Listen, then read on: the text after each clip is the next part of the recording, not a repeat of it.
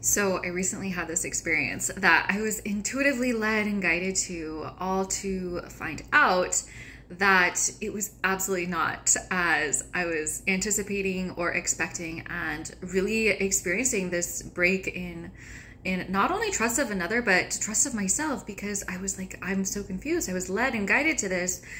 And here in today's channeled message, we are seeing that trust is a really, it fuels everything. It fuels our life. It fuels our decisions. It fuels who we are and becoming, and all of our relationships. And our relationships are the building blocks for so much of our life.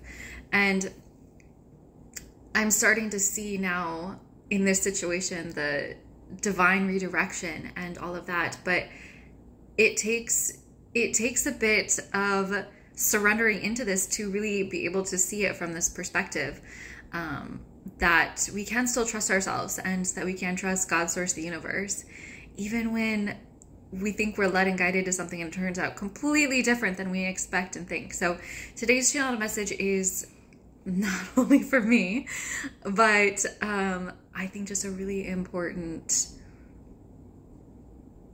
lesson on trust. How do we really learn this and understand this deeply in the body? Because just as you guys, I am on this path with you. I am learning and always a student. And so with that, I just invite you to take these few moments for yourself, taking a deep breath in wherever you are, settling into the body. And with that, let us dive in. Trust. What an interesting concept. One that is unique to this dimension in space-time.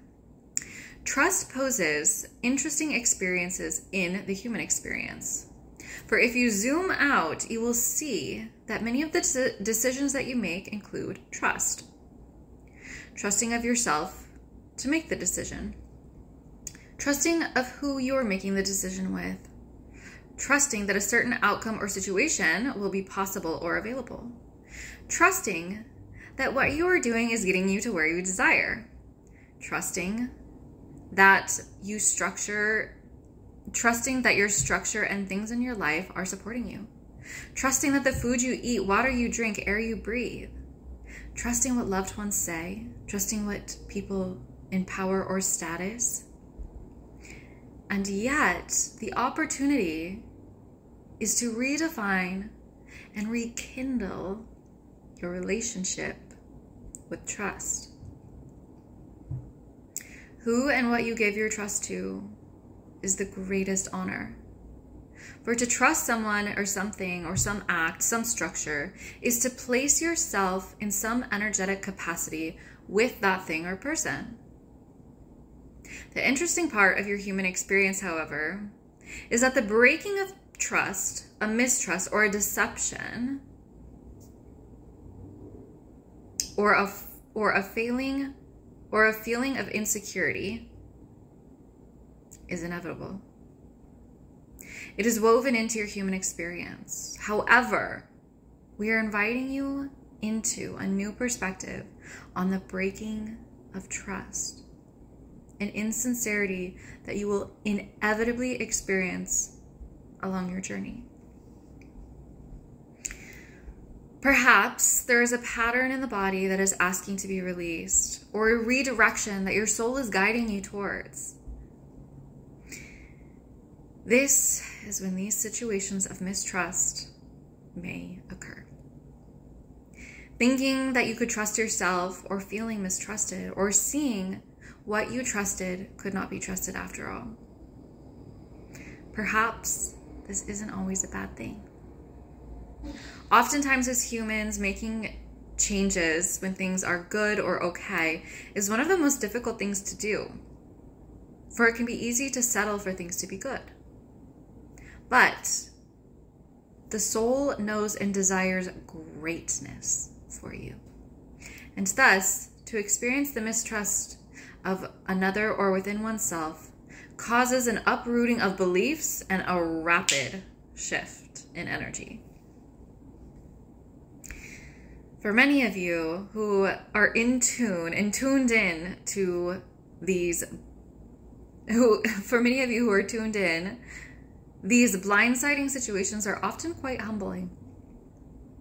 For you know, sense, and see that you are often able to see and pierce the veil.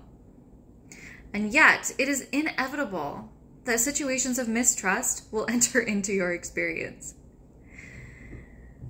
The shift and invitation here is firstly, to not try to avoid them, and secondly, not allowing them to build resistance or blocks to trusting yourself or another. Divine redirection can come in interesting and creative ways. And sometimes this is through deception and the clearing out of old energies, people, places, and situations that you had once perceived to be beneficial.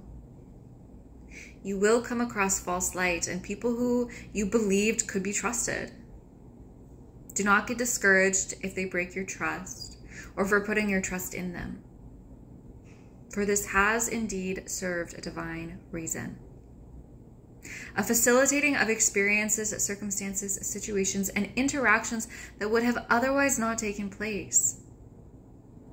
And so perhaps the act of you trusting a person or a situation was not for the person or situation, but rather where you knew it would lead and guide you on the other side, which is freedom, expansion, and greater depths of embodiment.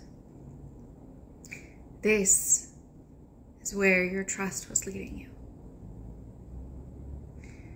And so, for any time you feel your trust is broken, the invitation herein is not to close off or become jaded or guarded, but to surrender.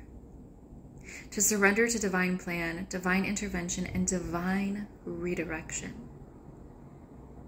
And now, trust deeper. For when this takes place, you are now open to greater capacity to see, witness, and know false light. To see false light. And to discern and trust your divine path. Your divine path is always leading you and guiding you and taking you where your soul is intending you to go. It just may not look the way your mind had planned or intended. And this is the greatest adventure of this, the greatest adventure is to cast out intentions, follow the divine path, and embracing the twists and turns that will inevitably show up along the way.